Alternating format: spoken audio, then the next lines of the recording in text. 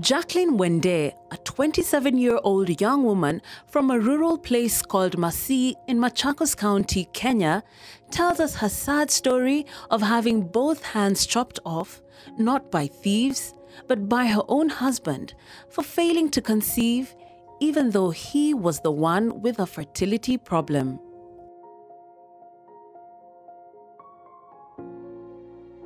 Kwa majina naitwa Jackline Mwende. Tulipoana na mzee wangu 2011 tarehe 4 Disemba, tulipokuwa tarehe 13 2013 ndio alileta maneno vibaya kuniongelesha vibaya. Alikaa huko Masii kuja kwa nyumba. Alipokuja kwa nyumba Monday ndio nilisikia akigonga mlango akiniambia, "Hey Jackie, nifungulie." Niliachana na chakula nilikuwa nakula, nikaamka nikaenda nikamfungulia. Kitambo nimfungulie ndio alinikata hii mkono. Ikaanguka hapo chini na akanifuruta, nikaenda nikaanguka huko chini. Kitambo nianguka huko chini alikuwa ananikata kichwa na mikono na uso, na akanidunga hapa na kisu na hiyo panga alikuwa nayo.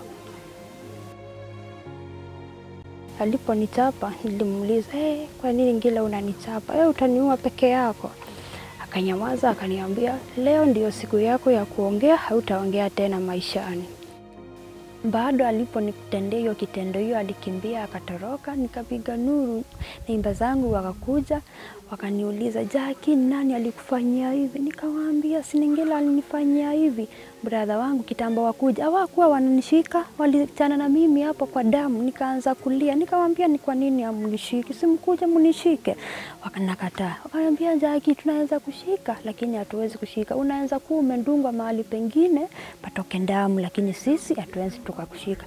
Yule brother wangu ndio alikuja akaniuliza, Jackie, kwa nini umeanguka hapo chini, kwa nini? Nikamwambia, brother, Ningila alinifanyia hivi. Wakapingia ngali ya polisi, wakakuja wakanichukua mattress wakaniwekea, alafu wakaniweka kwa ngali wakanipeleka hospitali. Mimi nikipelekwa huko ni yeye alinifundisha kushona. Sikuwa najua kushona, nikimaliza class 8 ni yeye nilipelekwa huko akanifunza kushona. Kitambo anifundisha kushona miaka miwili hivi, akanioa. Wenye tulinjoana tulienda tukaona pastor, tukapanga mambo ya ndoa venye tutaoana. Pastor akatuonyesha vile tutafanya. Kitambo atuonyeshe vile tutafanya, alikuwa anatukalisha chini, anatuambia mambo mazuri, lakini yeye hakuwa anafuatilia hayo mambo. Tushaenda hospitali, daktari akamwambia ni yeye ako na shida au anarudi clinic, na hakuwa akirudi. Nikimkumbusha hakuwa anataka nimkumbushe.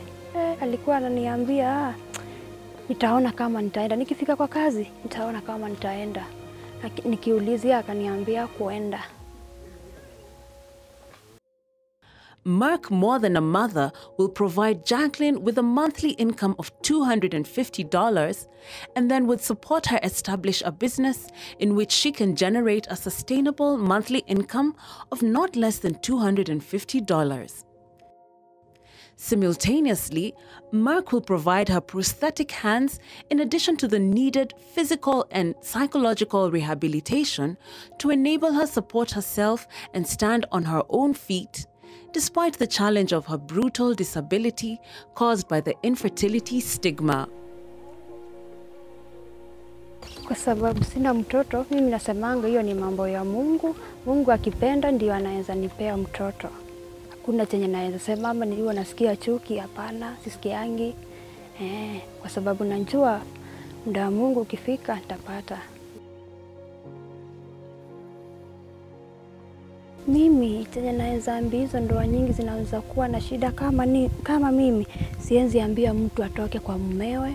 Naweza waambia wakae chini wasirikiane venye wataishi. Siwezi waambia watoke, hapana. Ninaweza waambia waende hospitali wafuate maelezo ya daktari. Wazazi wangu walikuwa wananiuliza, walikuwa wananiuliza, Jackie, unatumianga dawa gani hizo zilikufanya usipate mtoto? Hata siku moja niliambia huyo mamangu, kwa nini uliniuliza hiyo swali na yeye na venye nikali? Mpaka nikalia, ikanibidi nimwambie chenye kilitendeka nisipate. Hiyo ilinibidi nimwambie Nilimwambia. Na alikuwa ananiambia za akitoka huko kuja ukae hapa kwenu. Chenye naweza sema mimi kwa sababu maneno imeharibika, mwenye alinifanyia hivi si ni mzee wangu, ashikwe na awekwe mikononi, lakini sijasema atolewe, hapana. Siwezi sema atolewe, hapana, akae huko maisha yote.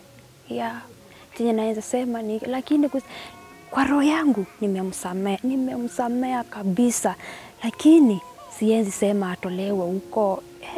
Siwezi. Merck, through Empowering Berna project, will support Jackline Mwende throughout the rest of her life to empower and enable her to become an independent and productive member of society. Nimeshukuru hiyo kampuni sana kwa sababu hizo pesa wakinitumia, nitakuwa nikienda huko town niende ninunue vitu za malimali na kuja naleta hapa nauza na najisaidia na hizo pesa. This terrible violence that Jackline suffered categorically emphasizes why Merck, more than a mother's efforts towards empowering infertile women, is very critical for Africa.